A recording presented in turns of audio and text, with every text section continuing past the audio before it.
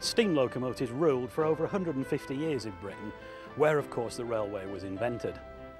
Developed for moving coal from the mine to the pit head, the steam locomotive grew into a racing thoroughbred by the 1930s. Gresley's famous Mallard achieved 126 miles per hour in 1938, a world record for steam which still stands today. But by 1968 it was all over. In August that year, the last British Railways steam locomotives had been withdrawn. But the steam engine refused to die. It has character. It's the nearest thing to a living machine that we've ever invented. Drivers and firemen use brains as well as brawn to generate power from fire and water. It's still a machine that excites the greatest of passions. Railway and wildlife artist David Shepherd. I'm old enough to remember a very sad time indeed, 1968, when it was the end of our proud and great railway heritage, our steam railway heritage. It had to go, it was dirty, it was inefficient, but I don't think you can sweep aside romance and nostalgia either. It had to go simply because diesels are more efficient and clean. But I'm proud to have been one of the people who was able to save just a vestige of that great steam age to give pleasure to young people growing up now in a very functional age. We're trying to keep a little bit of nostalgia alive and memories of the past. And my engine, Black Prince, is one of those engines. I'm very proud to have been able to achieve that.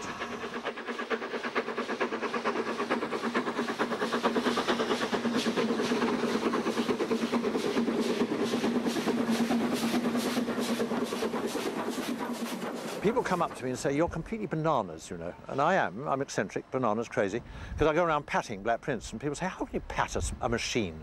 Well, I love Black Prince, and the steam aficionados will understand when I say that. You can love a steam engine. It's very emotional because of the pleasure it gives. I mean, here, and wherever she goes, she gives pleasure to untold thousands of people. So I love her.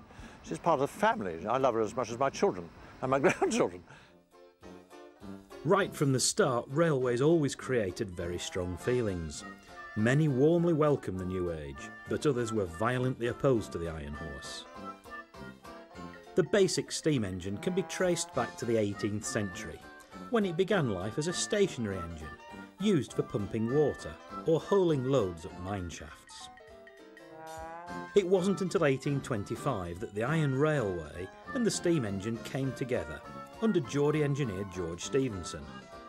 On September 27th that year, the world's first public steam railway opened between Stockton and Darlington. Locomotion is a steam locomotive at its most basic, with its two cylinders each linked to a pair of driving wheels by overhead beams and rods. But it was obvious to everyone that this was a quantum leap over anything that had gone before. Locomotion was powerful enough to haul 34 wagons with great success and panache in front of huge crowds all along the line. In 1975, a modern reproduction of locomotion was built for the Stockton and Darlington Railway's 150th anniversary celebrations at nearby Shildon.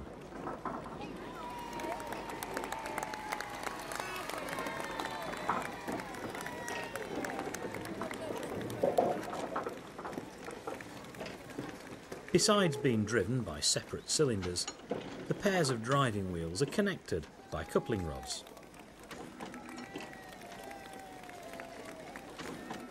If there's one pioneer engine even more famous than locomotion, it must be Rocket, designed by George Stephenson's son, Robert. The world's first passenger railway, the Liverpool and Manchester, was being built, and in 1829 the directors set up the Rainhill trials on a completed section of the line. They wanted to determine the best kind of locomotive for their new intercity railway.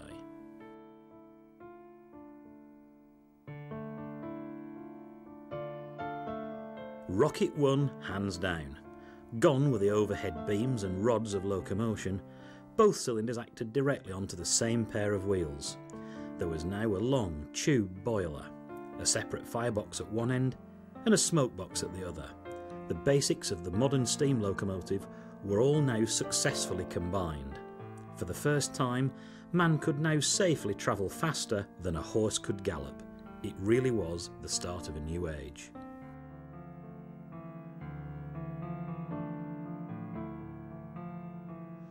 Rocket was retired to a permanent home at the Science Museum in London.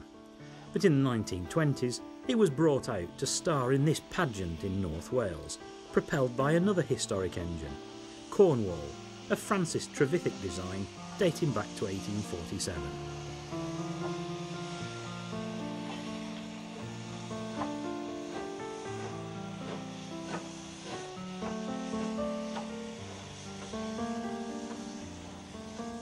As a passenger railway, the Liverpool and Manchester needed speed and steady riding from its locomotives, rather than freight hauling power. Lion was built for use on the line by Todd, Kitson and Laird of Leeds in 1838, and it was still able to raise steam for the 150th anniversary of the line in 1980.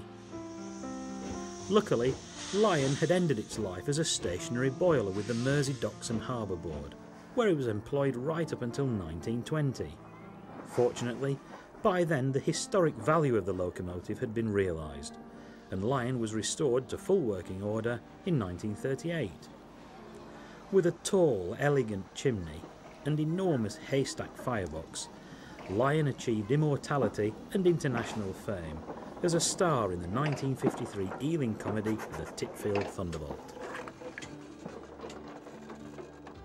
Slightly younger, being built in 1846, is number 3 of the Old Furnace Railway, a copper knob design from Berries of Liverpool, so called because of the copper-covered firebox, which is of the haystack variety, just like Lion.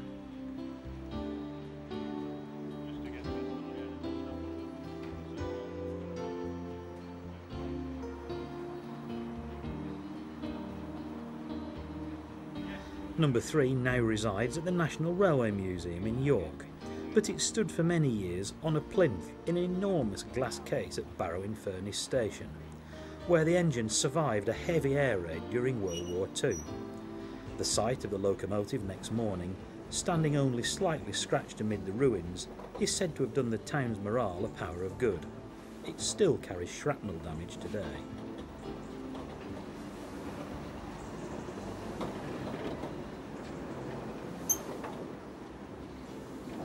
Though barely 20 years younger, Copperknob's more modern shape is very different indeed from the beam engine on wheels appearance of locomotion. By the middle of Queen Victoria's reign, the steam locomotive had established itself as the express machine we are familiar with today. Hardwick, number 790 of the old London and North Western Railway, was designed by Francis Webb, and no fewer than 90 of the type were built by the famous Crewe Works from 1874.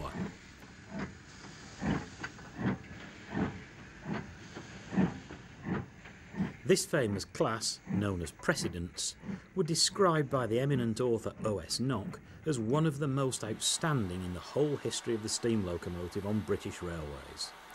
Although not particularly special in outward appearance, it was the design of the cylinders and valves in particular that gave them an astonishing turn of speed.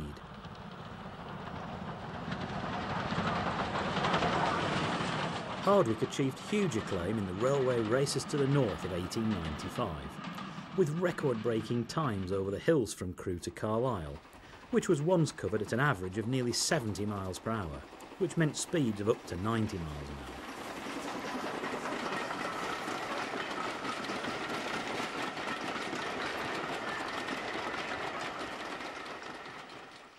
We've now reached the start of the 20th century in our story of steam, for the engine approaching was built in 1902.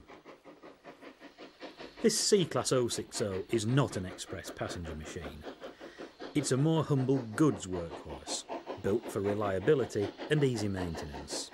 Over 100 were built at Longhedge Works in Battersea, South London, for the South Eastern and Chatham Railway.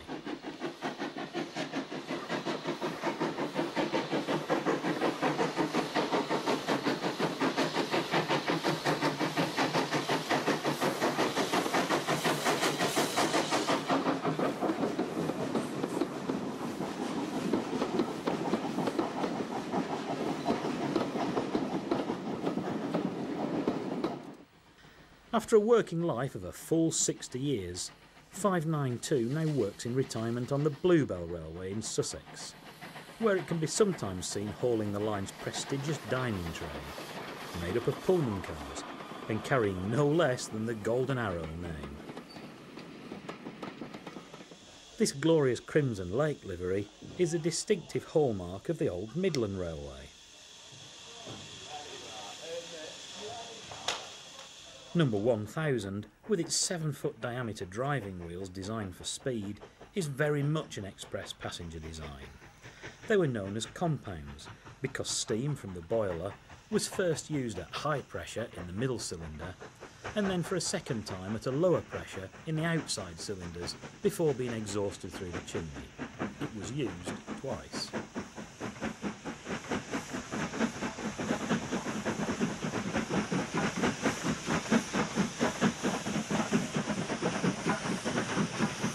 As the 20th century dawned, it was only going to be a matter of time before a steam locomotive breached the magic speed of 100 miles per hour. Although open to some dispute, many feel that the honour fell to this handsome machine, the Great Western Railway's City of Truro. The famous and much contested exploit took place on the morning of the 9th of May 1904, on an Ocean Mail special from Plymouth Docks to London Paddington. In these days of air travel, we never think twice about the transporting of mail to and from America and all over the world. But a century ago, it was all done by ship and train, and the mails had top priority.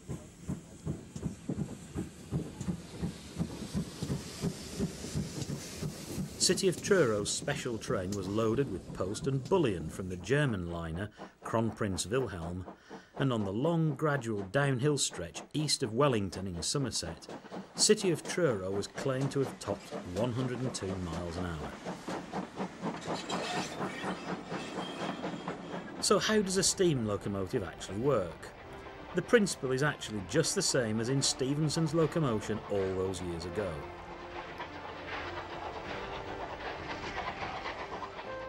The National Railway Museum has an express locomotive, Ellerman Lines, cut away to explain it all.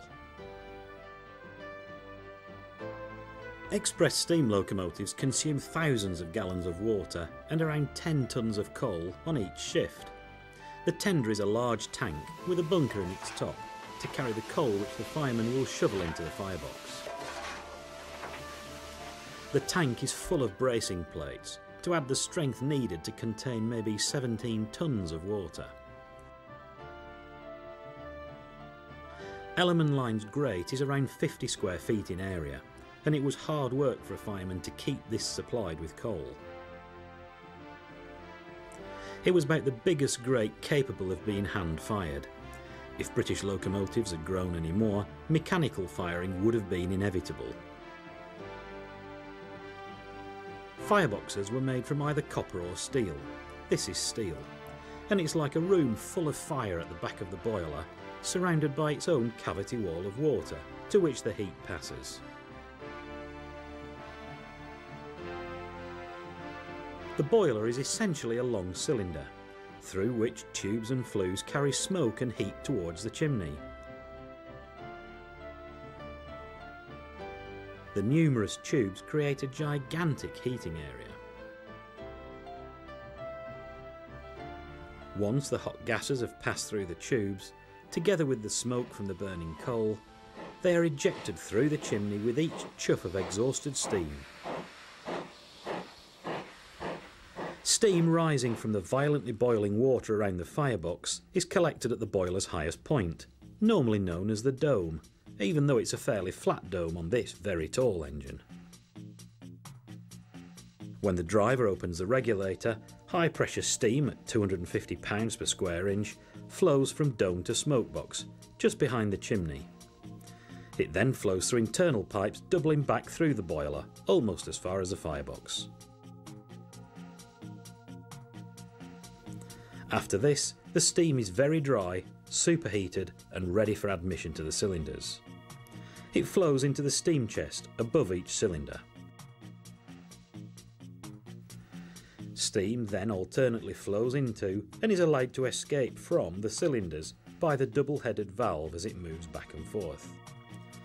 This valve alternatively opens and blocks the passageways to the cylinder, where steam moves the piston.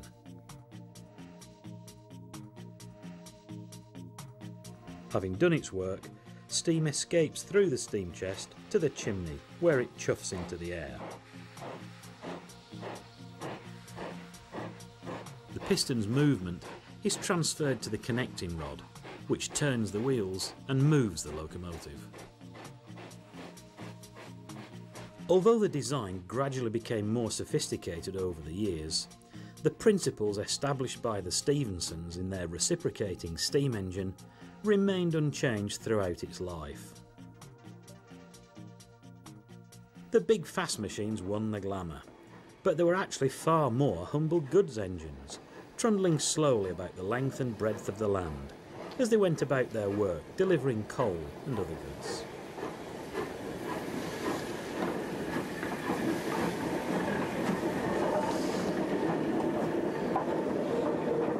There were nearly 200 J36s built in the 1890s for work in eastern Scotland, where some could still be found as late as 1965.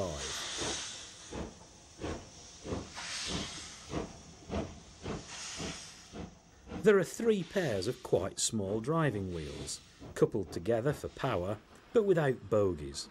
All the weight is available for traction, and speed is not an issue.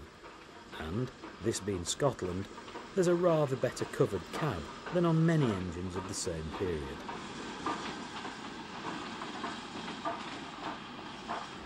A very similar design, the J27 dating from 1906, was built for the former North Eastern Railway, and most of the 100-odd engines spent their working lives in the coalfields of Northumberland and County Durham, real Stephenson country.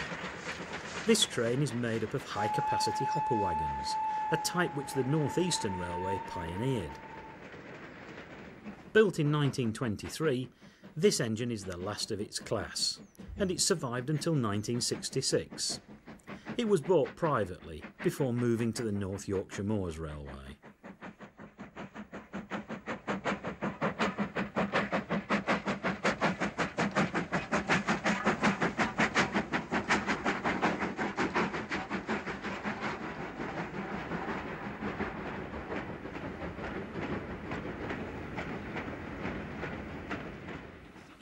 In 1911, the Midland Railway introduced the first of its famous 4F goods class, of which nearly 800 were built, up to 1941. Absorbed by the London Midland and Scottish Railway, the Midland had a huge geographical spread, and so did the 4Fs, working everywhere from Somerset in the south to Peterborough in the east, and right up through the north to Scotland and the Highlands.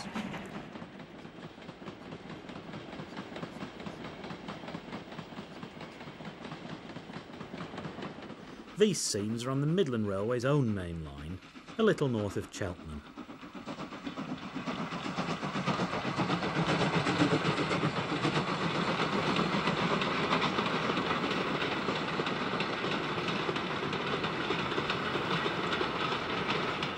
Here's one at the edge of the Empire, at Radstock, south of Bath on the old Somerset and Dorset line.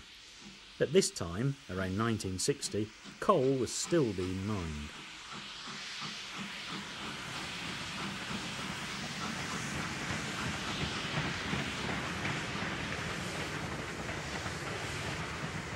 Meanwhile, the Great Western Railway also needed a fleet of powerful freight engines, this time to handle the coal traffic from South Wales. Famous locomotive engineer George Jackson Churchward introduced the 2800 class in 1903.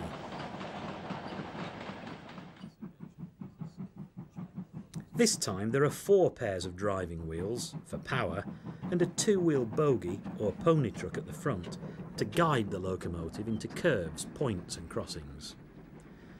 These engines were so successful that a second almost identical batch was built as late as the start of the Second World War, with examples from both series surviving up until the very end of Western steam in the early 1960s. Another very well-known heavy freight type from before the Great War is this Robinson design for the Great Central Railway. Built with the coal traffic of the East Midlands in mind, they found work all over the Great Central System.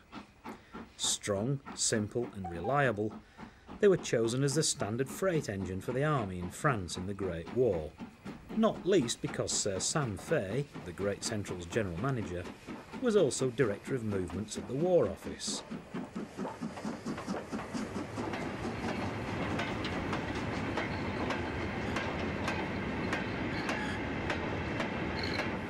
More than 500 04s were built by various contractors, and after the war they went on to give many more years yeoman service, both overseas and back home, where some were still active even as late as 1965.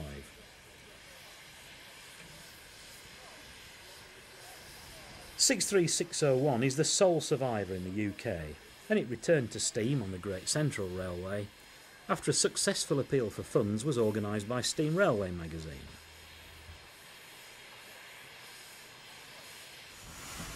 Up on the footplate, the driver moves the regulator, admitting steam to the cylinders, and the engine moves off. The controls are simple and basic, and there's not much protection from the weather. No wonder tender first running was avoided wherever possible. You needed to be a hardy soul to be a steam engine driver, ready for long hours of duty at all times of the day and night, and in all weathers. There could be long delays on slow goods work, and your train may frequently be sidelined to let faster traffic past. The fireman, very much the junior part on the footplate, needed to be fit, with a strong pair of shoulders. On a long journey he'd shovel several tons of coal into the firebox, and little and often was usually the motto.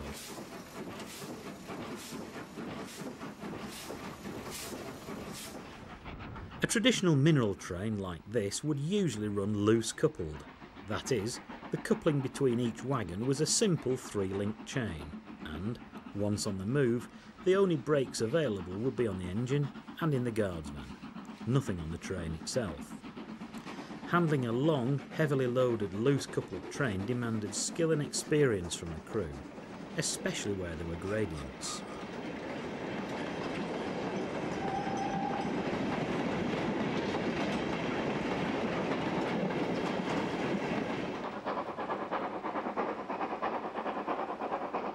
That distinctive 3-cylinder beat is the sound of another heavy freight engine, this time a North Eastern Railway Class T3 of 1919, blasting up the 1 in 49 to Goathland on what is now the North Yorkshire Moors Railway. The first line here, engineered by George Stephenson himself, opened in 1836 as a horse tramway and originally climbed this hill by a long rope-worked incline. By 1865, steam locomotives had become powerful enough to tackle the work, and an orthodox line on a new alignment and with an easier gradient was built. The line was closed as part of the national network in 1965, but was reopened by preservationists just 8 years later. The T3s spent all their lives on mineral trains in County Durham, so this sole survivor, withdrawn in 1963, hasn't strayed far.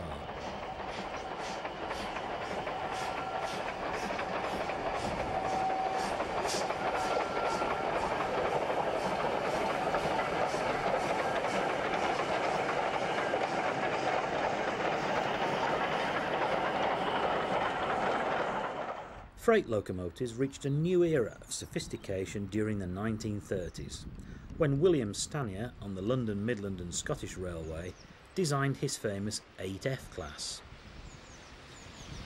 Stanier's task was to produce a locomotive to be built in large numbers to replace a very mixed fleet of obsolete non-standard designs, and in this the 8F succeeded magnificently. At the start of the Second World War, Stanier's 8F was chosen as the standard freight engine for War Department use, just as Robinson's Great Central design had been chosen 25 years earlier. The intention was to move a large number across the Channel early in the war, but the Allied retreat to Dunkirk prevented this.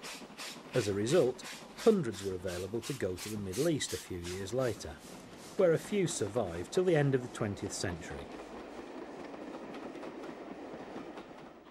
Robust and versatile, 8Fs were regularly used on passenger services abroad, and sometimes in this country too. A handful are preserved on our private railways, including the Keighley and Worth Valley Railway in West Yorkshire.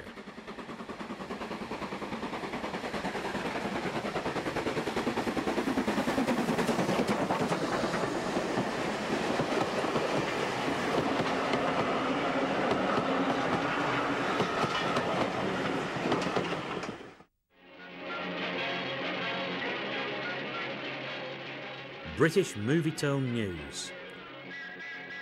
It's May 1932 and the cameras are at King's Cross to see the Flying Scotsman Express leave for Edinburgh. It will cover the 393-mile journey non-stop in 7 hours and 50 minutes, 25 minutes faster than the previous time.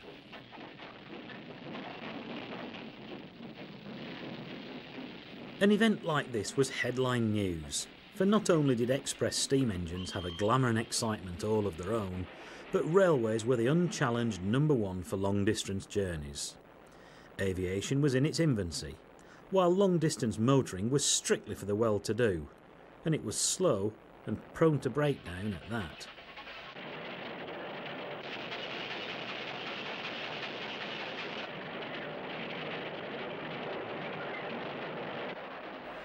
Since Victorian times, there'd been great racing rivalry to Scotland between the East Coast Railway companies from King's Cross and the West Coast from Euston.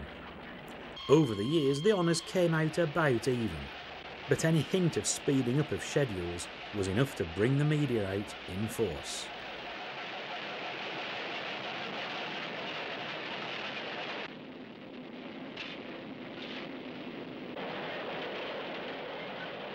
The Flying Scotsman was, and indeed still is, the traditional name for the 10 o'clock departure from King's Cross.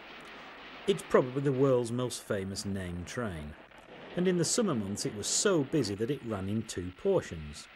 The first, more glamorous train ran non-stop all the way to Edinburgh, while the second called at places like York and Newcastle.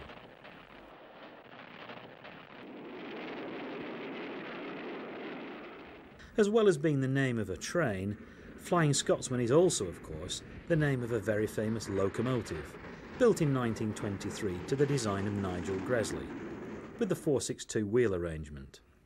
This was better known as a Pacific, the best known type for British Express engines.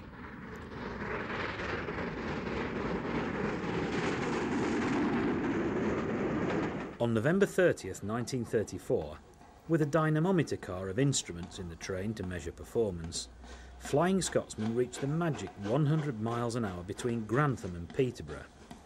The first time this speed had been officially recorded. City of Truro's exploit 30 years before had been entirely unofficial.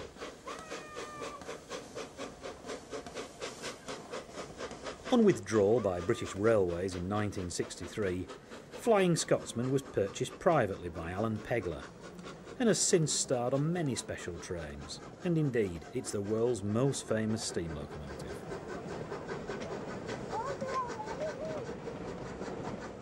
Long, non-stop runs meant that steam locomotives needed to pick up water whilst on the move.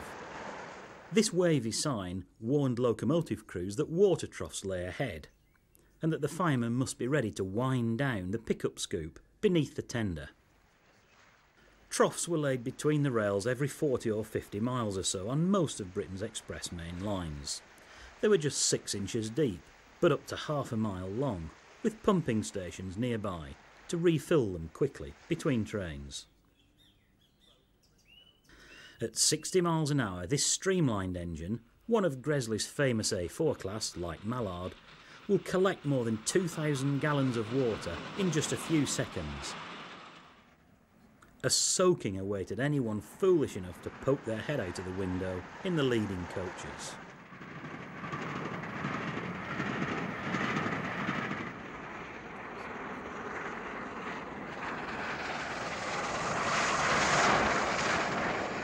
Slower and semi-fast services would use the troughs as well, like this one at Langley, near Stevenage.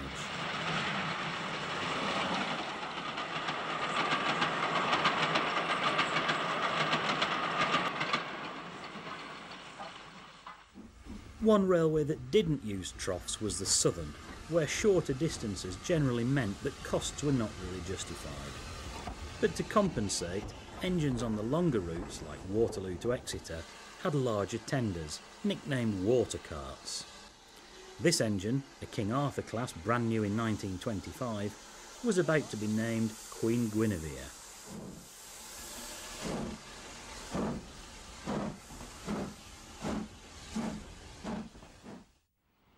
The King Arthurs were the Southern's crack passenger engines until the bullied Pacifics came along after 1941, and Sir Lamiel has survived into preservation as part of the National Collection.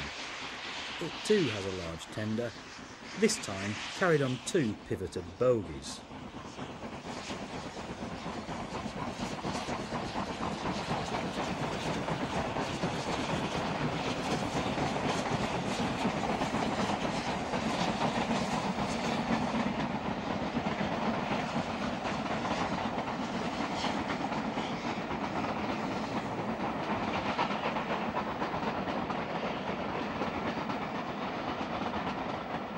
Heading an excursion on the former Southern lines, Sir Lamiel carries once again the white discs the Southern used to indicate, for signalman's benefit, the route a train was taking. Notice the third rail too, supplying power for electric trains, which began taking over from steam on the Southern around the time of the First World War. In the 1930s, the railway companies began a much more scientific method of testing their locomotives, using the most advanced technology of the day.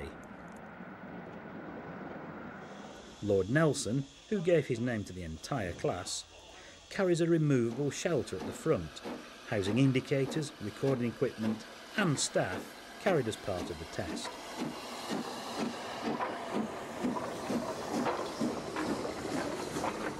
As a result of these tests, the Lord Nelsons were given modified blast pipes and bigger chimneys.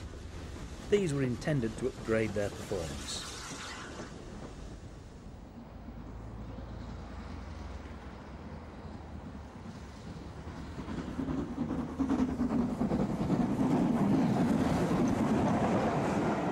Lord Nelson is wearing the Southern's distinctive bright green malachite livery. This locomotive also is now part of the National Collection.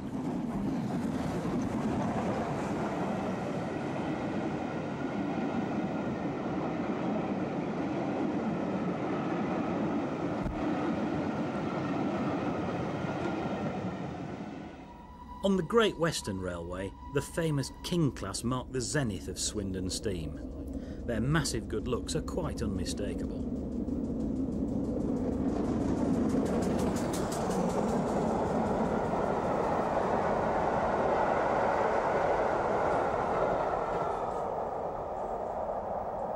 Introduced in 1927, the Kings also benefited from ongoing trials and research.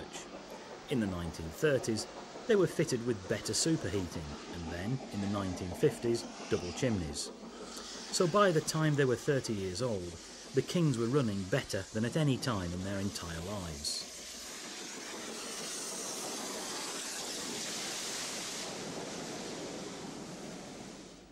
King Edward I is in superb condition. Hard to believe it was acquired in derelict condition from Barry Scrapyard in South Wales.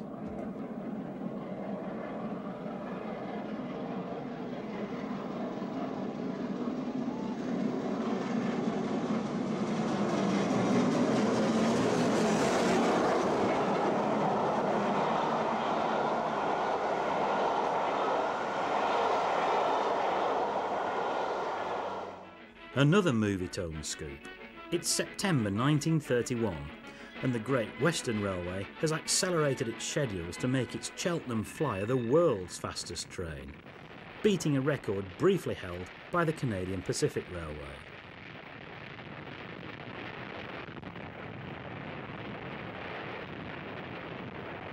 The route follows the Great Western's superb main line along the Thames Valley, and Launceston Castle is going flat out. Water troughs again, an essential feature of record-breaking journeys. Engineers were constantly searching for ideas which might radically improve the steam locomotive, and Hush Hush had been the watchword for the building of this prototype. Designed by Nigel Gresley on the London and North Eastern Railway, it made its debut at the close of 1929. At the locomotive depot at King's Cross, the press pack is out again in force to record this futuristic-looking locomotive. Gresley's number 10,000, which was painted garter blue with silver hoops, featured a unique high-pressure boiler of a type that had proved very successful in shipping. Ordered from a Glasgow company of marine engineers, this boiler took over 4 years to design and build. A shape like this had never been seen before. The Hush Hush ran the original trials well enough, but its early promise was not fully realised, and the engine proved troublesome and costly to maintain. In 1937, it was rebuilt as an orthodox express locomotive and survived until the 1950s.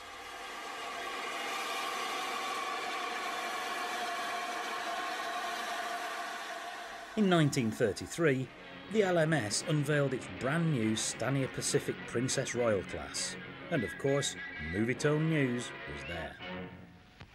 This is Britain's most powerfulest engine, built by the London, Midland and Scottish Railway for hauling the heavy Scots train between Euston and Glasgow.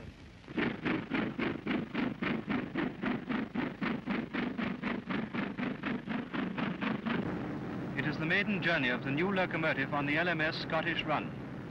The engine has been named after Her Royal Highness the Princess Royal, and she is expected to break all records.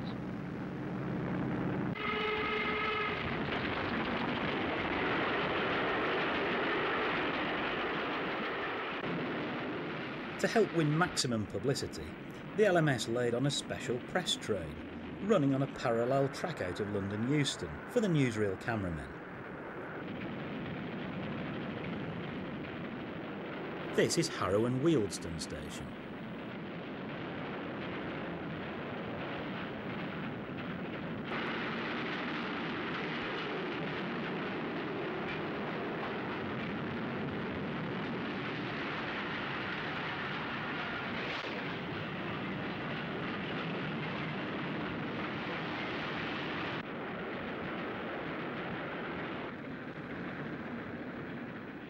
No expense spared.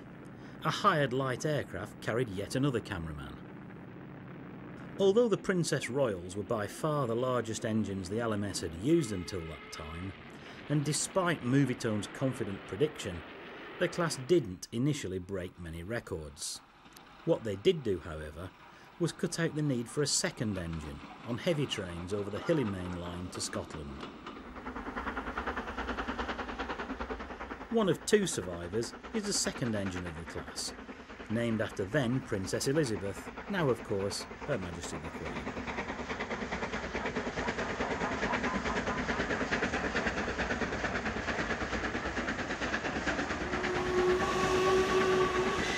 Another LMS type of this period to make a less than brilliant debut was William Stania's medium-sized 3-cylinder 460.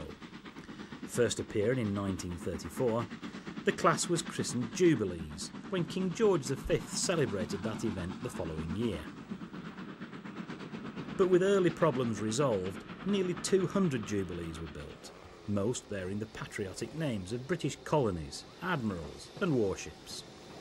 Like other LMS designs, the Jubilees worked over much of mainland Britain, and these well-proportioned and ultimately very successful engines became well-loved favourites right up until their end in 1967. By contrast, the Silver Jubilee train that went into service in 1935 was the LNER's state-of-the-art streamlined express. A story of speed on the railway. The Silver Jubilee train, latest streamline wonder of the LNER, leaves King's Cross on her record-making trial run.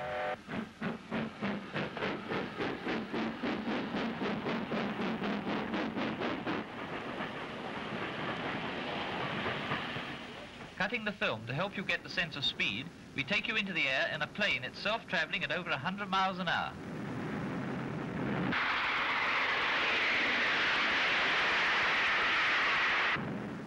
At one point, the Silver Jubilee reached 112 miles an hour, and it looks like it.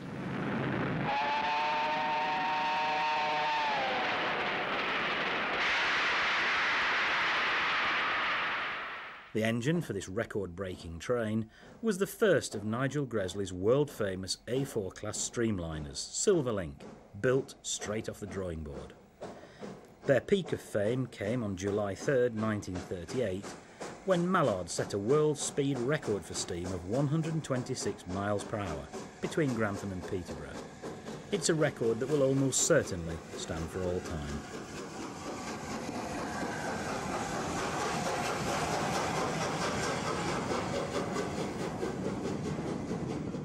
Away from the comparatively level racetrack of the East Coast Main Line, and nearly 50 years later, Mallard got the chance to get to grips with the steep gradients of the famous Settling Carlisle line.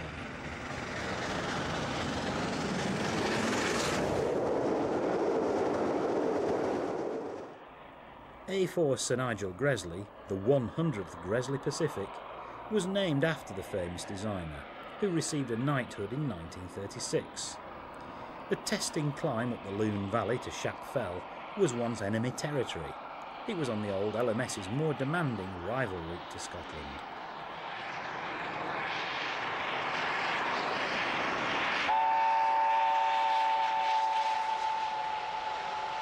Back in 1937, King George VI's coronation year, the speed record for steam was being passed back and forth between the LMS and the rival LNER. The LMS set their coronation engine the task of attacking the British record, and our aerial cameraman Jack Carter follows above and alongside in a plane flying at 100 miles an hour.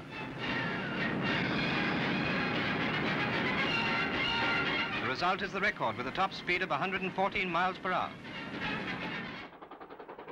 That Empire record, which lasted just a year until Mallard beat it, was established by Sir William Stanier's new streamlined Pacific Coronation, a larger development of his Princess Royal class. The streamlining, unlike the rest of the locomotive, was not entirely successful, and later members of the class were built without it. Those built with it saw it removed.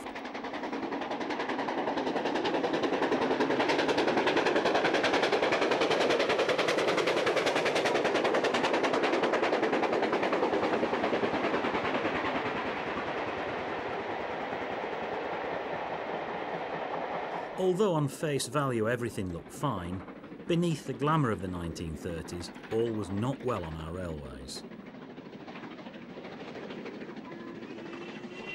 Movietone News interviewed LMS chairman Lord Stamp. Station entrances and hoardings in Britain have been placarded with arresting slogans during the past fortnight. Perturbed by the ominous words, we asked Lord Stamp what it was all about. He told us that there had been a 5 million drop in railway receipts this year. It seems that the terms on which railways operate were fixed 100 years ago, before there was any road transport to challenge their supremacy. Road transport, which has become so efficient in recent years, is not bound by the limitations which Parliament put upon the railway monopoly of those early years. So despite the strenuous efforts made by the railway systems to meet competition by new rolling stock, improvement of services and acceleration of time schedules on the long runs, they still find themselves handicapped by the regulations devised all those many years ago. Having seen the arrival at Euston of the Coronation Scot, in case you wondered what train it was, we'll have a final word from Lord Stamp. Our receipts are dropping alarmingly. Matters are urgent. Prosperous railways are essential to prosperous commerce, and therefore to a prosperous nation. They could not be ready to help in wartime if they are weak in peacetime. All we are asking for is a square deal, a fair field and no favour. The state of freight in December 1938, with Lord Stamp clearly anticipating the coming war. During the hostilities, locomotive design concentrated on simplicity, economy and ease of maintenance. The Southern's very unusual Q1s of 1942 possessed all these qualities, plus a very wide operational range. achieved by stripping out every ounce of unnecessary weight, so the engines could run over lightly laid branch lines and bridges.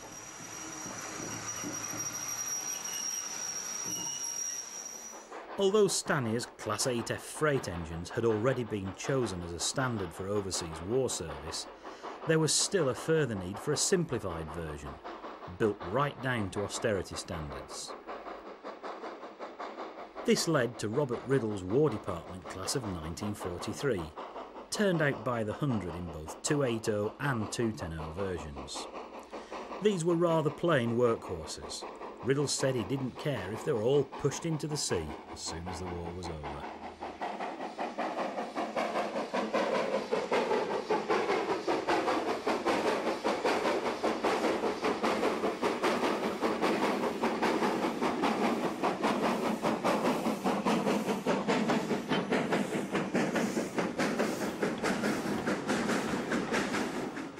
In fact, by 1945, the WDs had proved themselves ideal for their task, and far from being pushed into the sea, hundreds were repatriated to join those still working in Britain. With the crying need for serviceable locomotives, these WDs went on to work for another 20 years on British railways, to the very end of steam, in August 1968.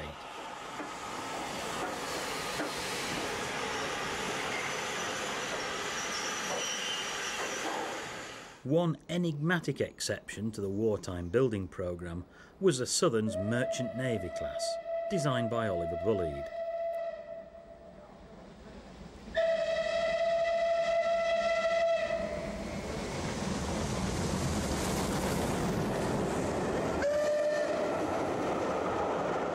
Though clearly an express passenger Pacific, the merchant navies were mischievously described by Bulleid as mixed traffic, so as to comply with the government's wartime construction diktat forbidding the building of express locomotives.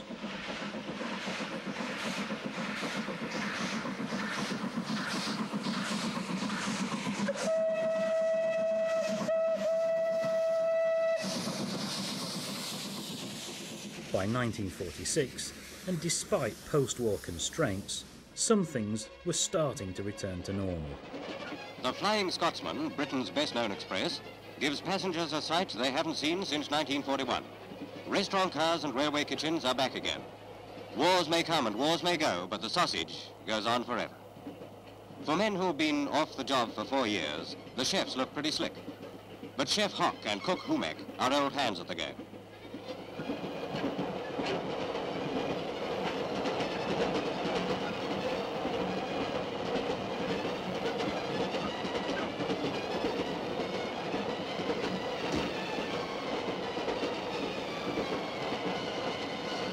Today's diners are on utility lines, ordinary Pullman coaches with tablecloths added.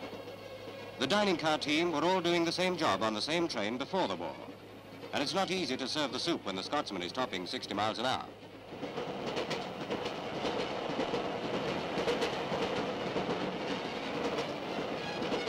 Our cameraman covering the comeback of the dining car reports the food good for the times. Long-distance travelers tell veteran conductor Richards they certainly appreciate it. Have you enjoyed your lunch, sir? I've enjoyed it very much indeed, thank you. It's a very pleasant change after about, 4 years of sandwiches? I can assure you we're very, very pleased to be back again. And I'm sure the public are pleased also, and they deserve it. Thank you.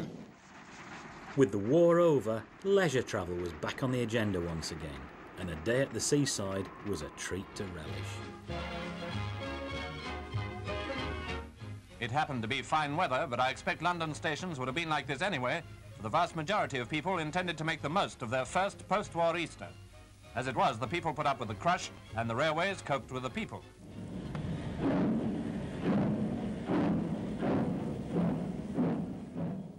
That streamlined Coronation Pacific looked pretty war-weary.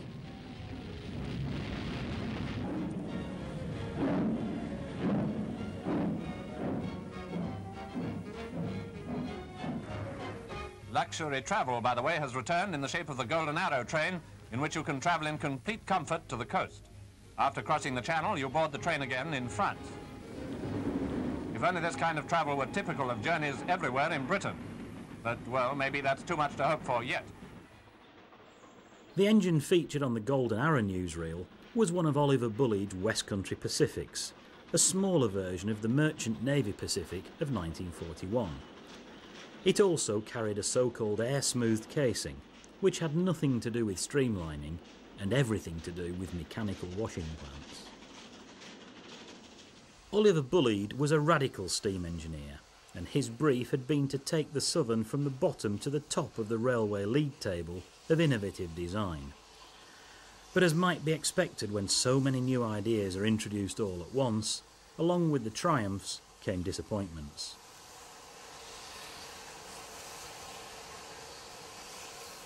Heavy maintenance costs were high, and after 1948, when Britain's railways were nationalised, the new regime eventually decided to rebuild all the Bulleid Pacifics. The air-smooth casing was removed, together with the mechanical complexities. The aim was to retain the best mechanical features whilst dispensing with the more troublesome aspects.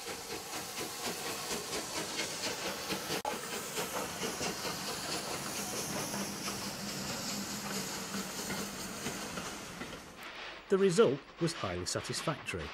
All the merchant navies were converted, and it was only the approaching end of steam in the 1960s that halted the programme halfway through the 100-odd smaller engines of the West Country and Battle of Britain classes.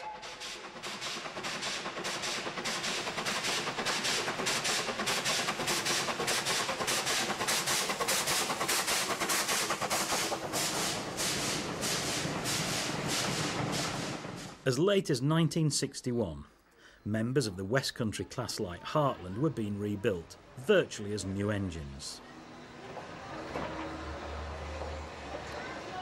The rebuilt Bulleids were, to all intents and purposes, the very last in the long line of British passenger locomotives, and their ultimate performance and reputation did them proud. We are very lucky that so many have survived.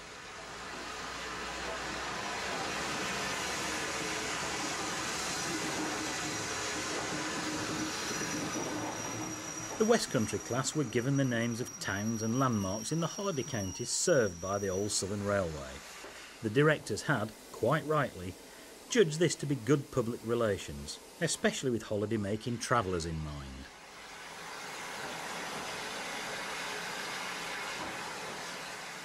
But even as the Bulleid Pacifics were being rebuilt, the modernisation plan published in 1955 foresaw the end of steam traction and its replacement by diesel and electric locomotives.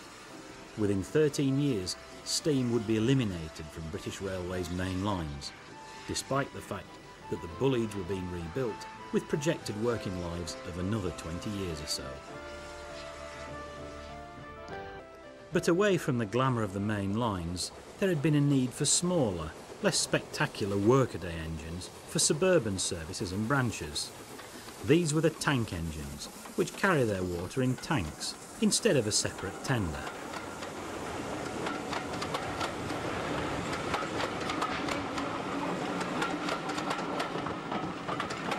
The Great Western Railway, under its chief mechanical engineer Churchward, built 5541 at Swindon in 1928, one of hundreds of similar engines with a 262 or prairie wheel arrangement, which allowed the engines to run equally steadily forward and backward. With the comparative luxury of an all-over cab to protect the crew, these tank engines were ideal for short journeys, and there was no need to turn the engine between trips. Private railways are essentially old branch lines, which tended not to have large turntables, so tank engines tend to be the first choice, and most private lines have at least one. Their inherent qualities commended them for the new role, and dozens remain active today all round the country. The Great Western also operated a large fleet of pannier tanks, which continued to be built well after the Second World War, even into British Railways days. Panniers have the great advantage of plenty of clear space beneath the tanks, allowing easier access to the frames and motion for day-to-day maintenance. They worked on every kind of duty, from local passenger to pick-up freights and shunting, all over the Great Western system.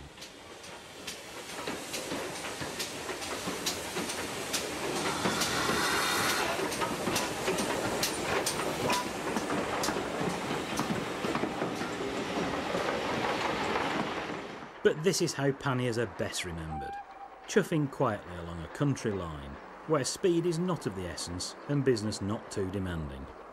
What a glorious day for the driver.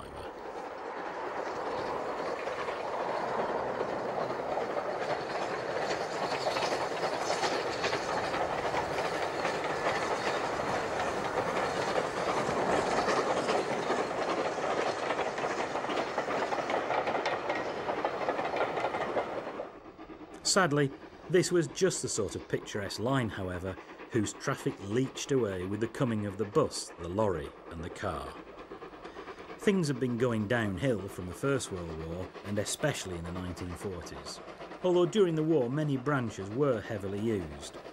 By the 1950s, closures were coming thick and fast, so the famous Beeching Report of 1963 merely hastened a process that was already well underway. The Gresley Class N2062 was built in 1921 for the Great Northern Railway. It was designed for a specific job, hauling heavy commuter traffic between London's northern suburbs and the city itself.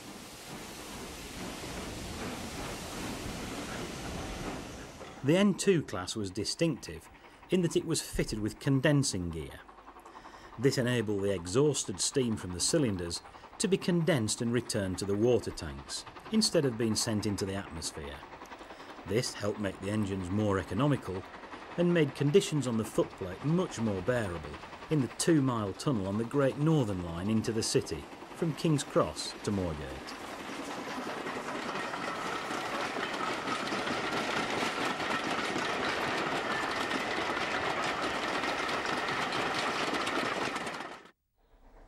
Many of Britain's railways also needed a selection of mixed traffic locomotives, which were designed with something of a compromise between speed and power. This produced an engine of intermediate size, like the S15 Class 460, built for the London and South Western Railway in 1920. These locomotives would be equally at home on passenger or freight trains.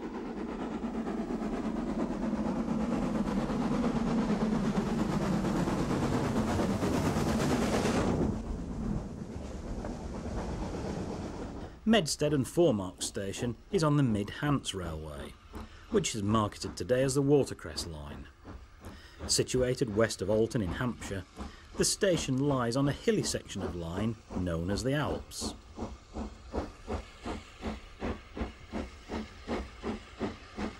This railway was once a through route from Alton to Winchester, and double heading of all but the lightest trains was common. It was closed by British Rail in 1973, and the section now in use from Alton to Alresford was back in use by 1985.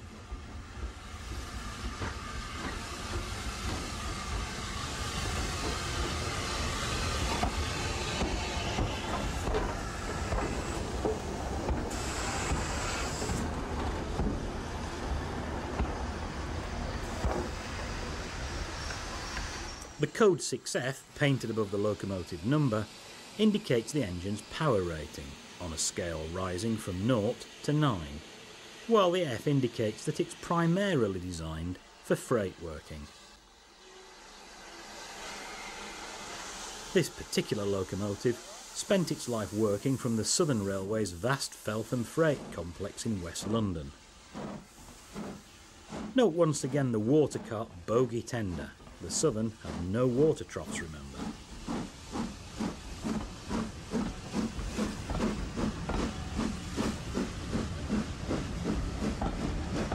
In 1934, the LMS introduced what must surely be the most famous mixed traffic design of all time, the Stanier Black 5. This was classified as a true mixed traffic engine with a power rating code 5MT.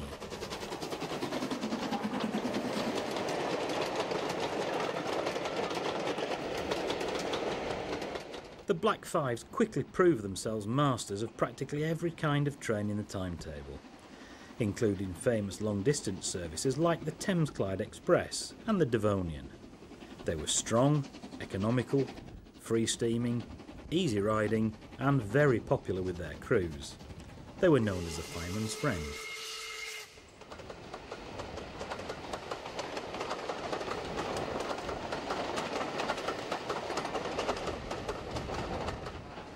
Such was the success of these versatile machines that no fewer than 842 were eventually built, construction being spread between 3 LMS workshops and 2 outside contractors. William Stanier retired in 1944, but his successors, Fairburn and Ivett, continued production with only minor modifications.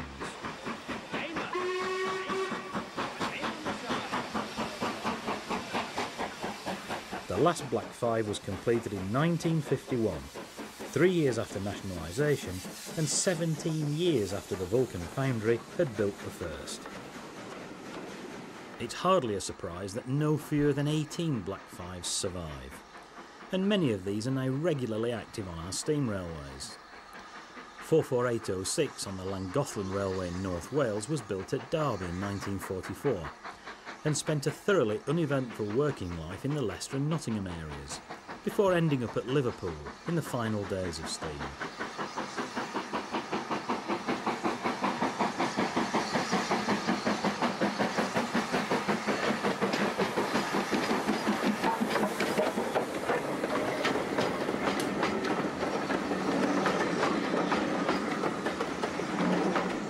Black 5 George Stephenson was the only member of its class to be fitted with the special Stephenson Link valve gear. Every other member of the class was fitted with the lighter and more easily maintained Walschaerts valve gear.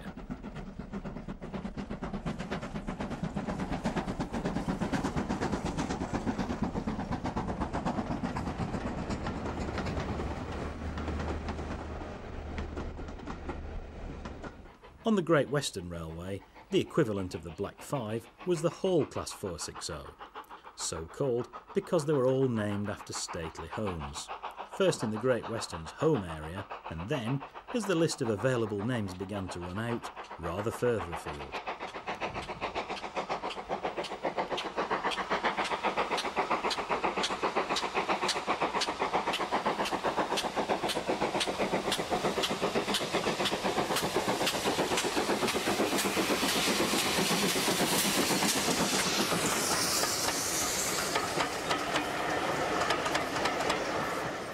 The first halls, designed by Collett, emerged from the Great Western Swindon Works in 1928. Unlike the Black 5s, which they closely paralleled in size and power, the halls came from a long continuous line of Great Western development. The LMS Black 5 had been a deliberate new design, although it owed much to the hall. The halls was highly successful and well-liked performers, and 330 were eventually built. Hence the problem with names.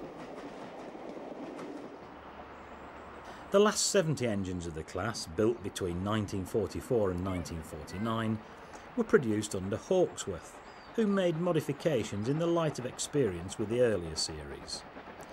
Modified Witherslack Hall, whose namesake is actually in the Lake District, looks very smart in the lined black livery of the late 1940s.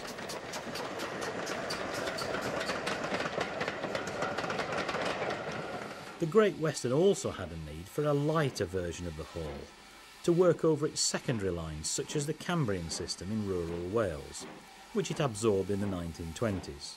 So, Collett introduced the smaller Manor class in 1938, tipping the scales at several tons less than a hall, though packing plenty of power.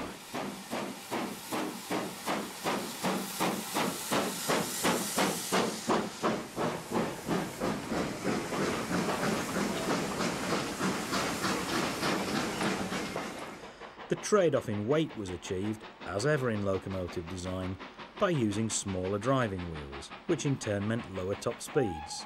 But on secondary routes, this was no real loss.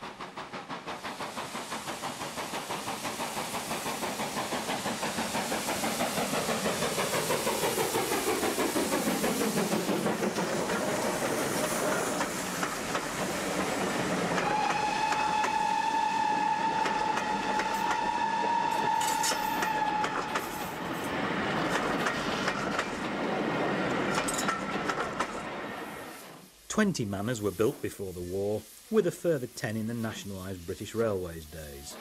9 of the 30 are still with us, providing ideal motive power for our steam railways.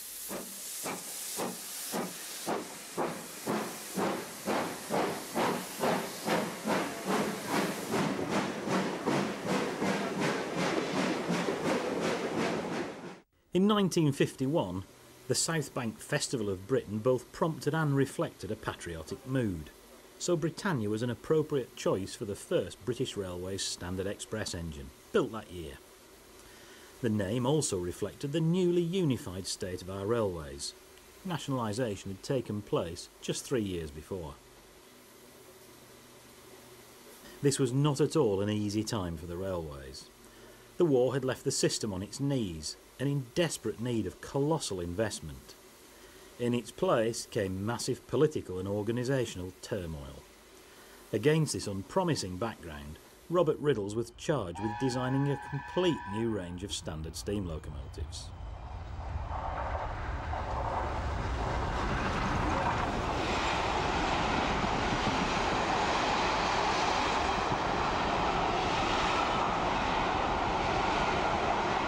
This new range was planned to replace a multitude of obsolete and worn-out pre-war types. The Britannias, designated as a mixed traffic Class 7, were the first, the best known, and amongst the most successful of them.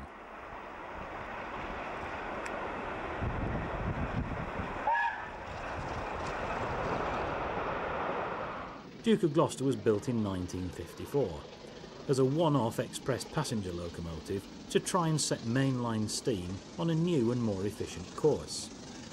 Results were mixed, but sadly, the end of the steam era was already being plotted, and follow-up trials and modifications were not pursued.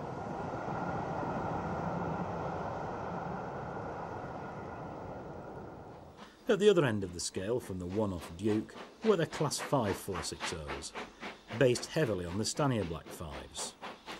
Very much a production line job with over 170 built, they were well liked and worked all over the system.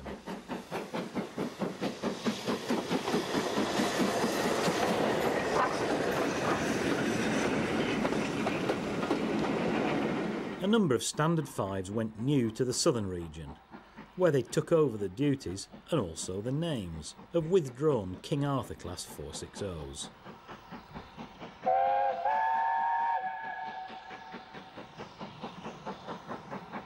Camelot heads a Bluebell Railway train made up of the southern green stock which was once so typical of the area.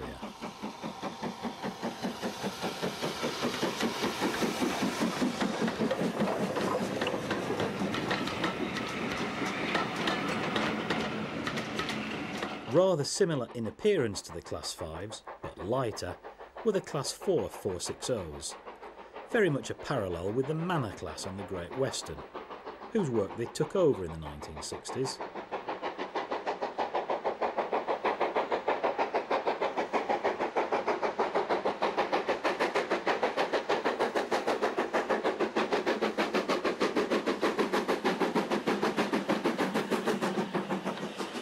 As Robert Riddle's standard classes came on stream, the need for greater economy and efficiency on the railways was growing by the day.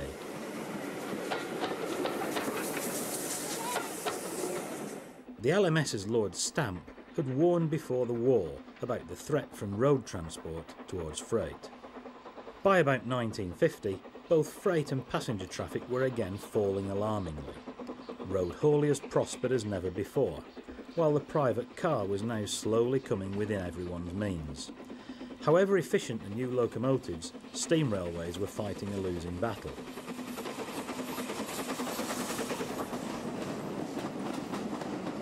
Footplate crews on the standard classes enjoyed working conditions which were greatly improved on earlier locomotives. Of course, the hours remained as unsocial as ever, and the work was still hard and dirty. You simply can't get away from the realities of coal, ash and oil. The controls are now conveniently to hand, and the engine has a roomy, covered cab, whilst driver and fireman have well-positioned seats. It's all very different from the Spartan conditions of 40 years earlier.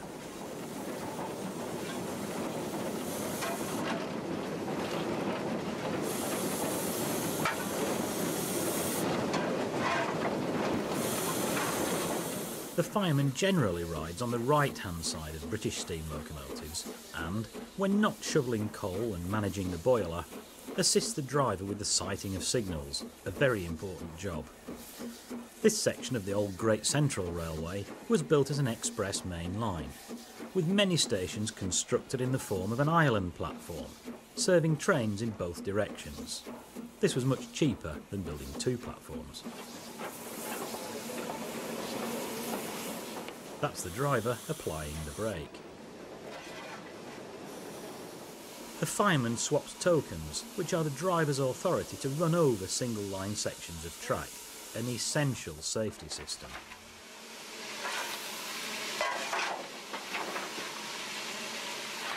Steam locomotives are hard work.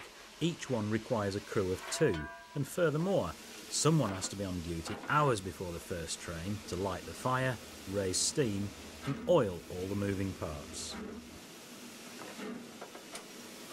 Back on shed at the end of a working day, the fire must then be removed, ash shovelled out, and more coal and water taken on. All this is very time-consuming and labour-intensive. For an industry battling to reduce costs, it was far from ideal. Small wonder then that in the difficult days of the 1950s, diesel and electric traction were being seen as the only way ahead for the railways. On top of all this, a locomen's strike lasting nearly 3 weeks in 1955 caused prolonged chaos and highlighted even more the disadvantages of steam and its manning. The strike was over the pay differentials expected by loco crews, but in such an unfavourable climate, its effect on customers and on government thinking would in time prove hugely damaging to the railways in general. To steam in particular, it was a mortal blow. Meantime, the standard construction programme rolled on. The first of these two engines is a Class 4 260, one notch down from the very similar 460 Class 5 behind.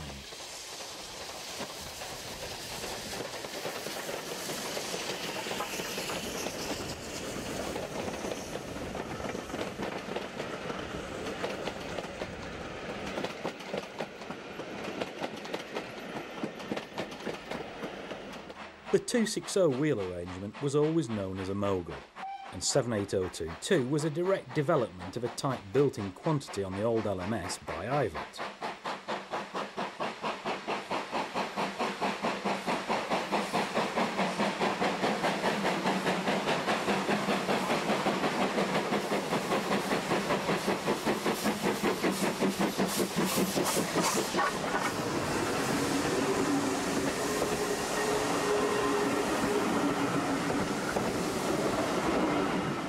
These small Class 2 mixed traffic moguls were excellent performers for their modest size, and because of their light axle loading they could go just about anywhere.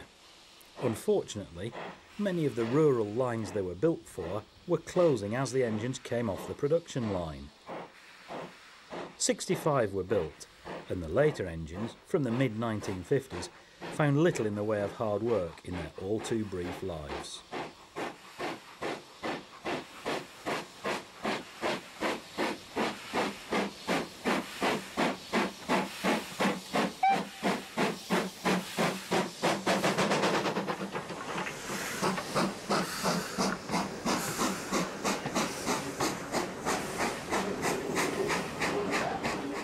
The BR standard locomotive range included 3 tank engines, with the 4MT as the largest.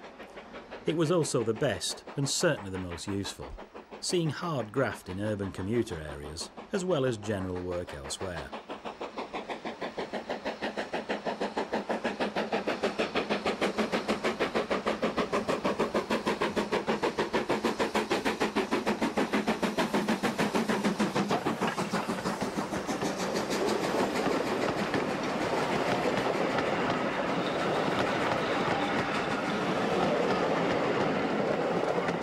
The slippery rails on the steep branch line from Llandudno to Blaenau-Festiniog in North Wales proved to be rather tougher than expected for one 4MT, and a second engine had to be drafted in to bank the train.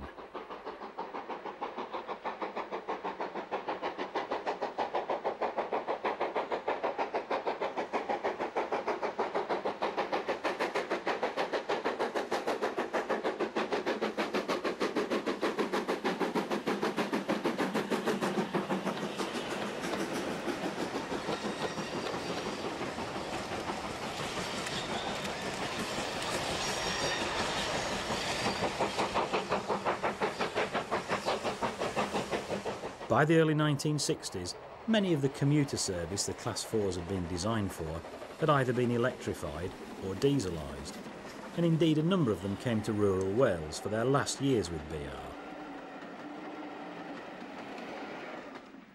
The last of the standards to appear was the Class 9F Heavy Freight 210. With the return of hundreds of Stanier and War Department 280s from the war, new freight engines had not been a top priority, and it wasn't until 1954 that the first of the 9Fs emerged from Crewe Works.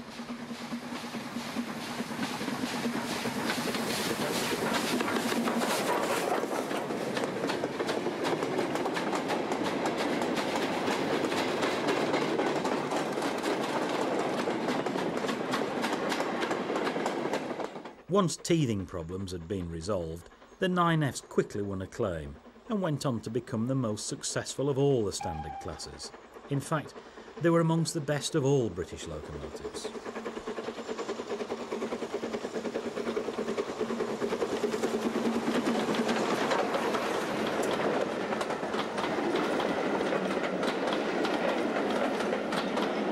The 9Fs were the most numerous of all the standard designs, with 251 built. The 10 coupled wheels had come from Robert Riddle's experience with the wartime WD 210s, and they gave excellent adhesion. One or two modifications were made during production. Later members of the class were fitted with double chimneys.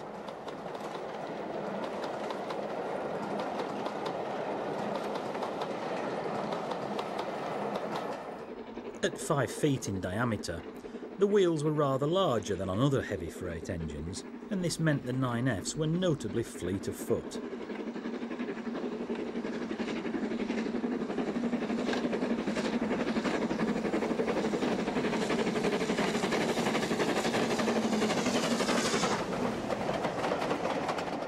During busy summer weekends, they were seen on passenger work, with speeds in the 80s and even the 90s recorded.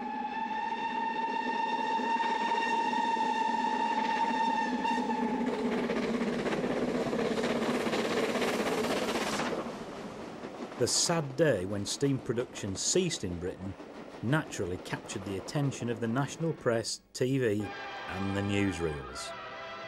Swindon and a new locomotive that's already historic. The last steam loco to be built by British Railways. The official unveiling revealed its appropriate name. Evening Star points to the inevitable end of a very popular age, the age of steam. It's always been locos like this that made boys want to be engine drivers.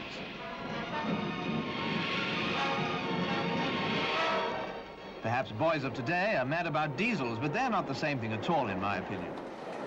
Evening Star is the last of a long and honourable line. The last of the steamers. From its first day, Evening Star was inevitably earmarked for preservation when withdrawn. But, along with many others of its class, this splendid engine had a scandalously short life of just 5 working years. Such waste did not reflect well either on railway management or politicians, whatever the pressures they were under.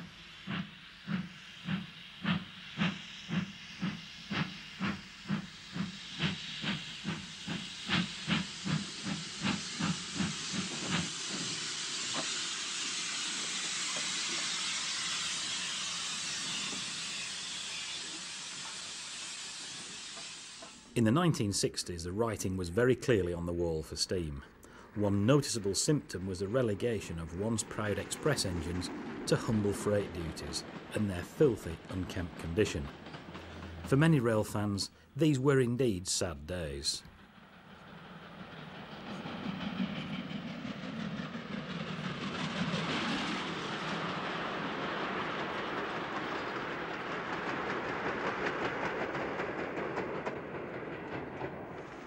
It's a tribute to the robustness of the steam locomotive that so many kept going with so little maintenance and care. Riddle's wartime WDs in particular still chuffed and clanked their way around the country in the most appalling state. And these were the engines once destined to be pushed into the sea as soon as the war was over. Diesels and electrics swept all before them, and for the final year from July 1967, the only remaining steam-worked area of Britain was the northwest. Even in the last years, spectacular steam action like this could still be enjoyed, and these water troughs at Dillicar between Preston and Carlisle on the main line to Scotland were in daily use, virtually to the end of steam.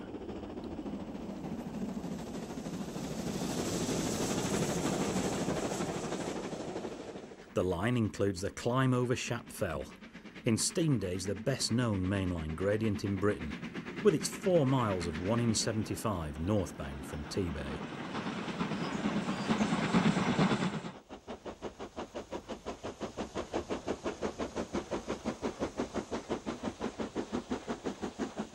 The Wyal Fell countryside, where most heavy goods trains needed a banking engine, made a marvellous backdrop for cameramen catching these poignant moments of history.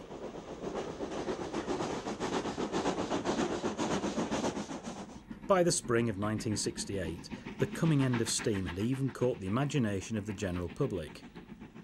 The Iron Horse was to be consigned to the history books, and a series of specials and charter trains ran to commemorate the event.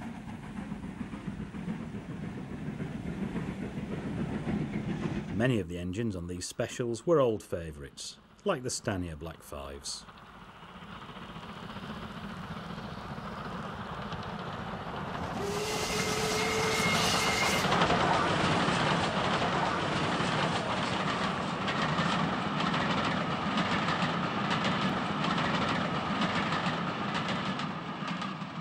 And, as the last few trains passed, enthusiasts consoled each other. Leading engine Oliver Cromwell, complete with a suitable wreath, was the last of the Britannia Pacifics in service.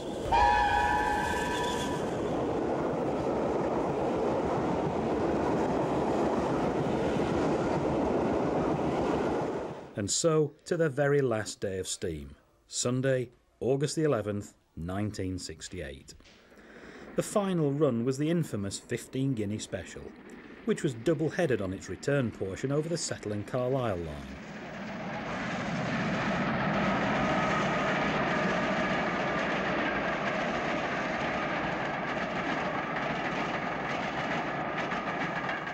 It would be 10 years before steam would again cross the famous Ribblehead Viaduct.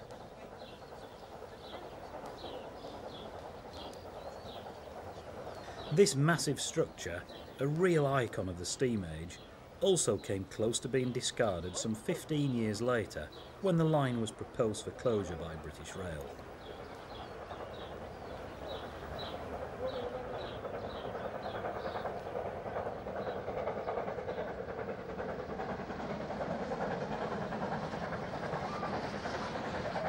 And so, steam under BR heads home for the very last time.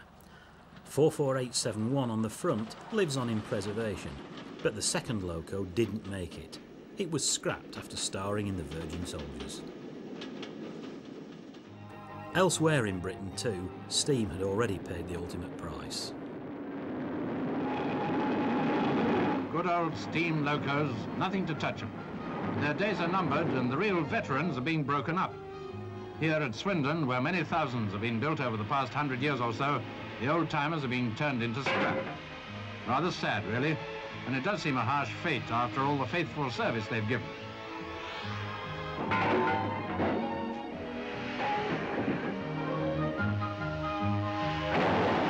Most of this lot date from the 1920s, but they won't be quite forgotten. There's a big demand for the old number plates as souvenirs for collectors. Still, progress is progress, I suppose, and British Railways must diesel on. Scrapyards around the country made a lot of money in the 1960s cutting up locomotives.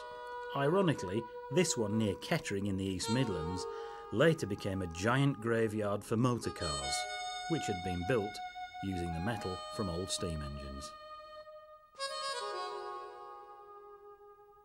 At Barry in South Wales, Dye Woodham's yard built hundreds of engines, but instead of cutting them up straight away, the gas axe fell first on the much easier goods wagons, which just kept on arriving. So the steam engines stood quietly rusting away, And, incredibly, most were still there in the early 1970s, when a number of branches began to be reopened privately, and the preservationists started looking round for engines needed to run them.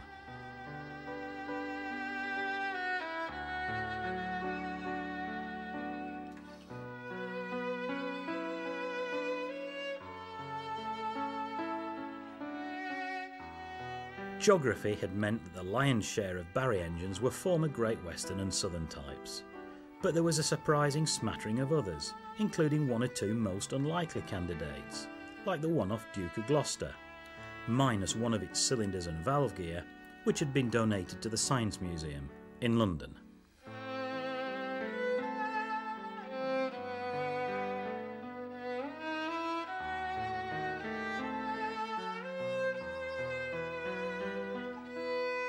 This original Bulleid Pacific has huge holes in its air-smoothed casing, but that's very much a surface wound, and incredibly, nearly all the 200 engines at Barry have survived into a new life, many to steam again.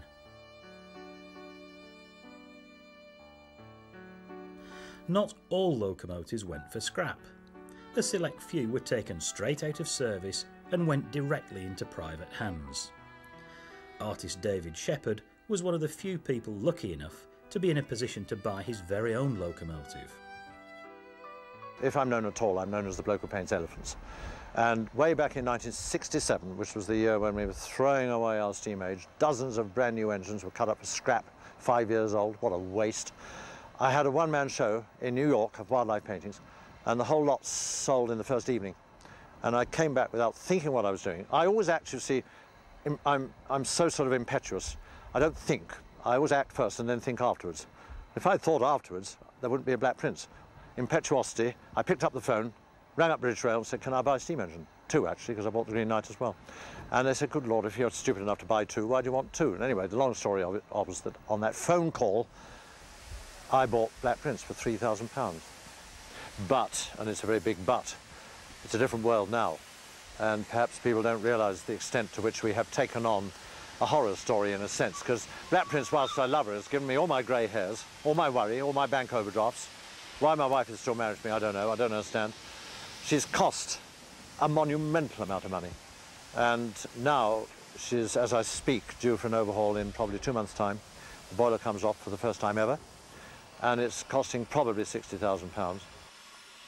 We are appealing for money now to help her restoration, because I can't afford it. She's owning her own keep now. She's been on the Gloucester and Warwickshire Railway for nearly a year now, and we have a contract with them that they steam her 50 times a year, and all that money they pay into the bank account. She has her own bank account, so she's paying for herself. It has to be, otherwise she won't be restored. But she is raising the money, so she will be restored, and I want her to outlive me. I'm 70, I want her to outlive me. On BR, steam was banned completely after the last rites of August 1968. But pressure from steam lovers was always bound to tell in time, and in autumn 1971 the breakthrough was made by the famous Great Western 460 King George V. It had been preserved for some time in mainline running order at the Bulmer Railway Centre in Hereford. The engine's first runs, with Bulmer's rake of preserved Pullman coaches, were kept quite low-key, but they were the forerunners of a whole new age of preserved mainline steam.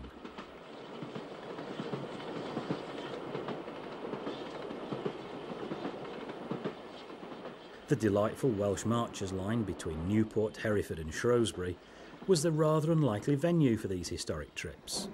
But there was plenty of interest, and the runs were a great morale booster for railway lovers everywhere.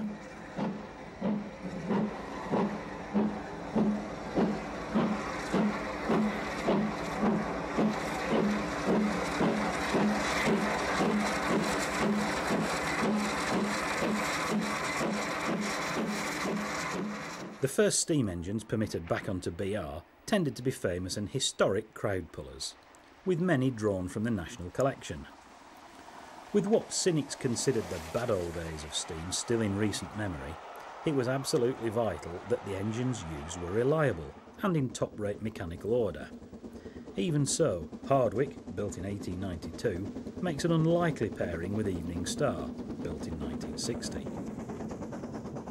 The Great Western Pendennis Castle was preserved privately. In 1925, when only a few months old, this engine had run a number of high-profile comparative trials on the LNER, whilst a Gresley A3 Pacific did similar tests on the Great Western. Pendennis Castle came out on top. In the 1970s, this famous engine was sold for preservation in Australia, but happily it is now back home once more.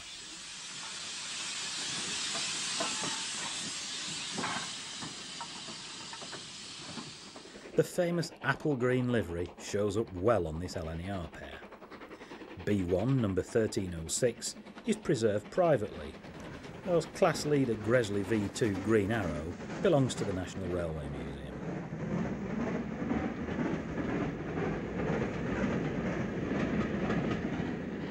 Double heading of steam specials was commonplace at this period.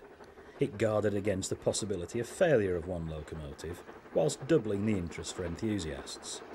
This time, the B1 is leading the most famous preserved locomotive of them all, Flying Scotsman. The first two vehicles are restored wooden-bodied LNER carriages, a practice no longer permitted on the Railtrack network.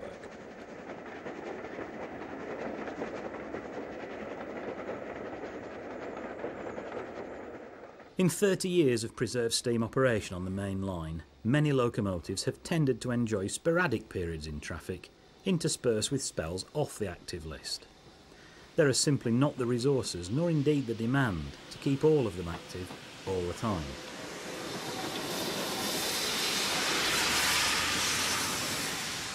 Over the years, the number of main line routes cleared for steam running has steadily improved. The famous Settle and Carlisle line, with its challenging gradients in both directions, has been a favourite since 1978, when mainline steam returned.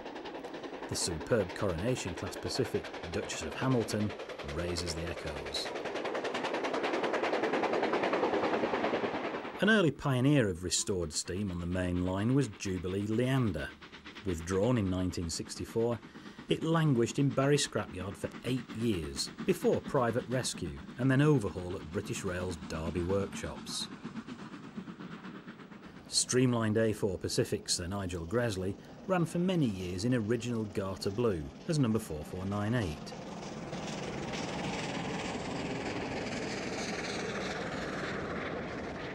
While steam on the main line in the UK is confined to the occasional run by a preserved engine, for rail fans who are prepared to travel, it's a very different story. Changes in international politics, coupled with comparatively cheap airfares, mean that thousands of rail fans now regularly visit remote outposts like China, Poland and Cuba.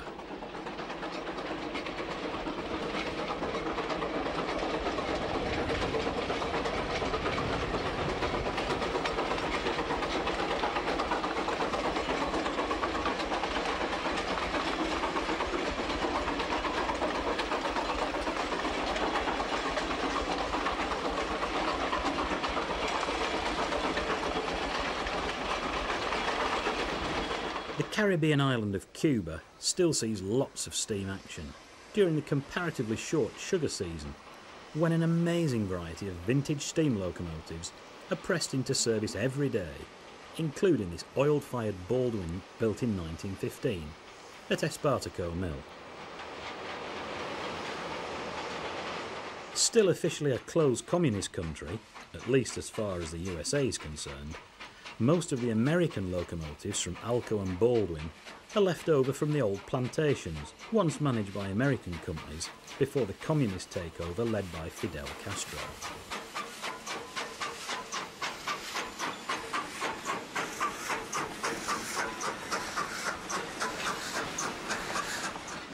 Each individual mill maintains its own small fleet of locomotives. This Alco is based at Orlando Gonzalez Ramirez, which it was originally built for in 1920.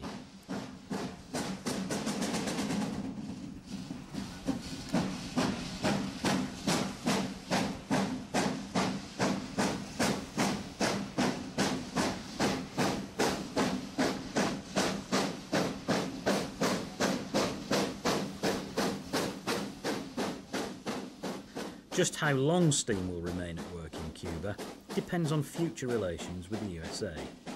If the current trade embargo is ever lifted, it's likely that American money and goods will flood the island, quickly replacing most of the ancient equipment. By a quirk of fate, the honour of being the world's last working mainline steam, in any serious numbers, will fall to the Chinese QJ. The Giant 210-2 is based on a Russian design, dating from 1957, and indeed, the first locomotives were built with Russian help. Over 4,700 QJs were built. No one is really sure just how many are left, but it's likely there are now fewer than 1,000 still at work.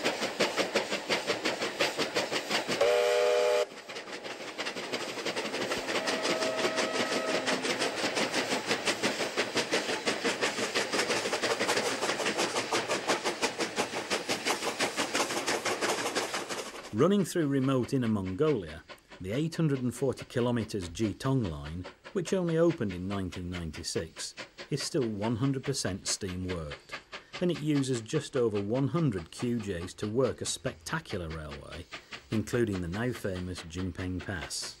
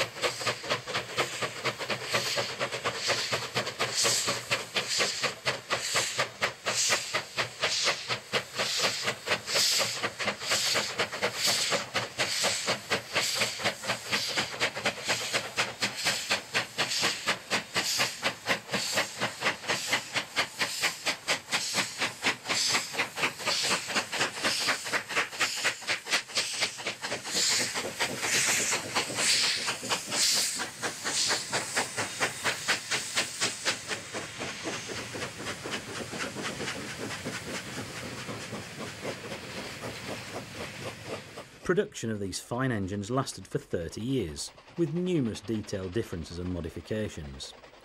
There are many variations within the class, the most noticeable being the 8 or 12-wheel tenders and the all-weather cab windows fitted to some locomotives.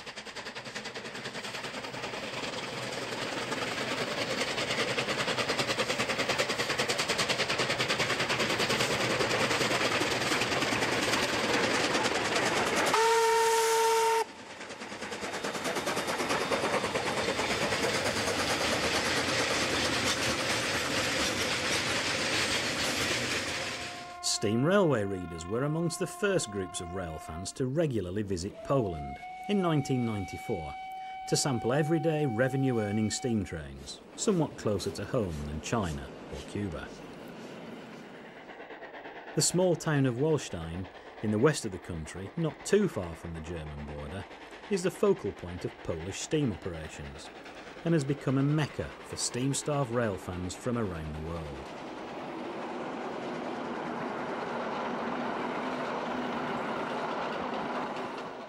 Backbone of Wallstein's fleet are 6 OL-49 class 262s. These are modern passenger tender engines, with 115 being built up to 1953. The stud of OL-49s are staple power for Wallstein's passenger turns, including 4 return trips to the historic city of Poznan every day.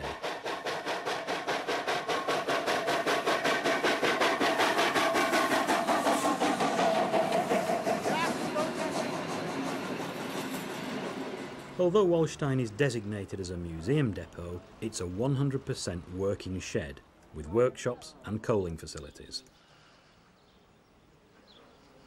There are no cafeterias, gift shops or public loos, although visiting rail fans can spend the night in the adjoining Locomen's hostel at reasonable rates.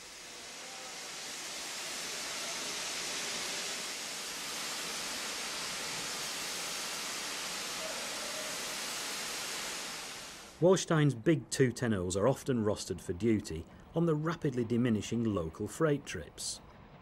These distinctive decapods are variants of the famous German Kriegslok or war locomotive, built by the thousand both during and after the Second World War.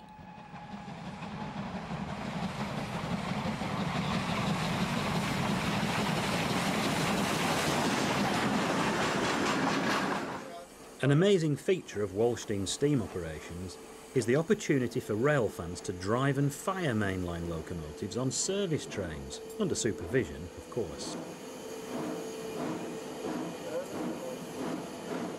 The Wallstein Experience, the marketing name for this incredible scheme, extends the concept of footplate tuition offered by many UK private lines to its logical next step, mainline running, and provides an unforgettable and thrilling few days.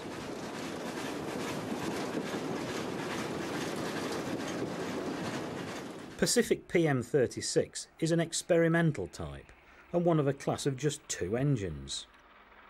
Judging from number 2's efforts, the experiment can be considered somewhat successful.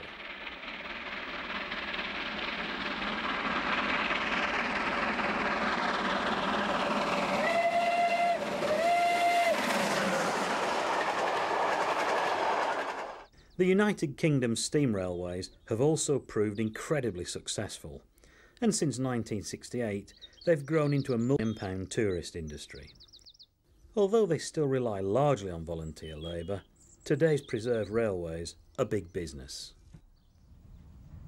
It's often not enough to simply run a timetable steam service, and to flourish, most lines have to stage a wide range of popular events, including Santa Specials and Thomas the Tank Engine Days, as well as enthusiast weekends and charter specials.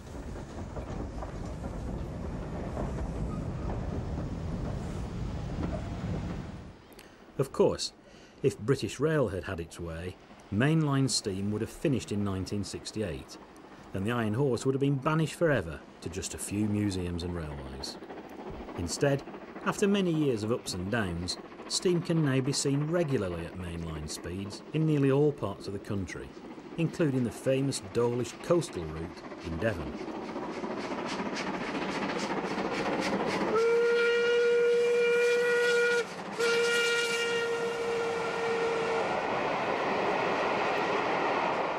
Interest from both holidaymakers and rail fans is as strong as ever, and there was enough demand to run a twice-daily mainline steam service in August 2001.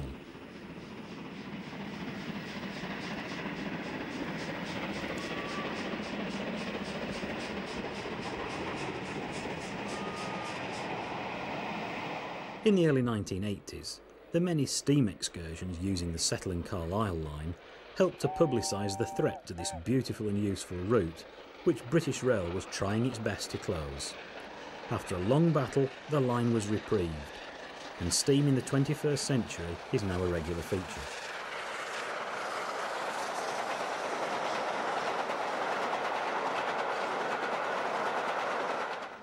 There's no doubt that the attraction of a steam engine really can wean tourists off the roads, providing it's properly marketed.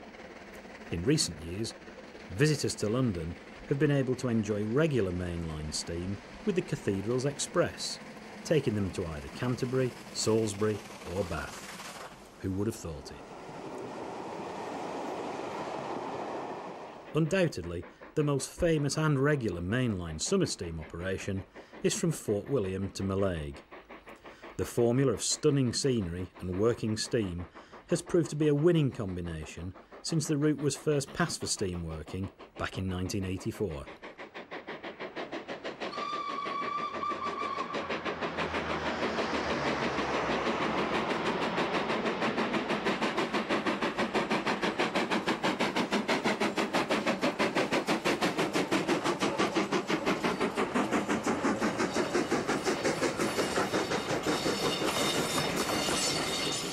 The story of steam in the UK could also easily have ended in August 1968, but thanks largely to the continued efforts of an unsung army of volunteers, the steam engine today can still be seen in many of its different guises. No doubt the future will be even more exciting. No longer content with rebuilding existing engines, some of today's rail fans are now raising funds to commission brand new steam locomotives from scratch.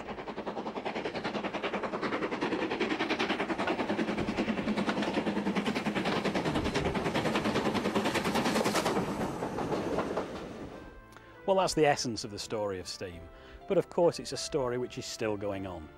You can still see steam locomotives in all shapes and sizes in action at railways at dozens of locations all over Britain every weekend.